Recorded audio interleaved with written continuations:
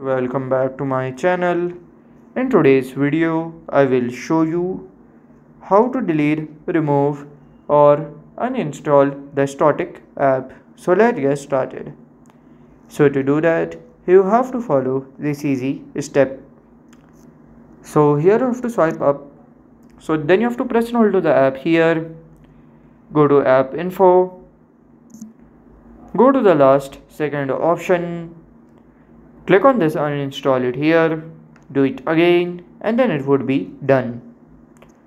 So this is how to delete, remove or uninstall the Stoic app. And if you find this video helpful, make sure you like, subscribe and share the video. Thank you for your watching.